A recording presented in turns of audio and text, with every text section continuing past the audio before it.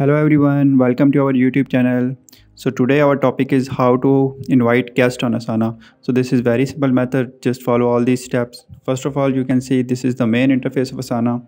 So let's begin our topic. So now what we need to do, just go on under my workspace and click on your relevant task. Like I have YouTube automation task.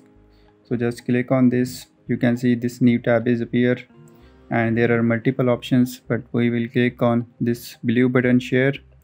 After clicking on share button, a new tab is appear.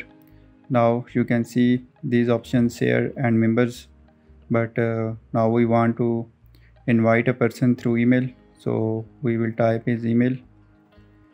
So after typing the email, you can add more description and invitation message in this box, and you can invite multiple people according to your choice. Now after typing your relevant message, you can click on the send option, and now your invitation has been sent.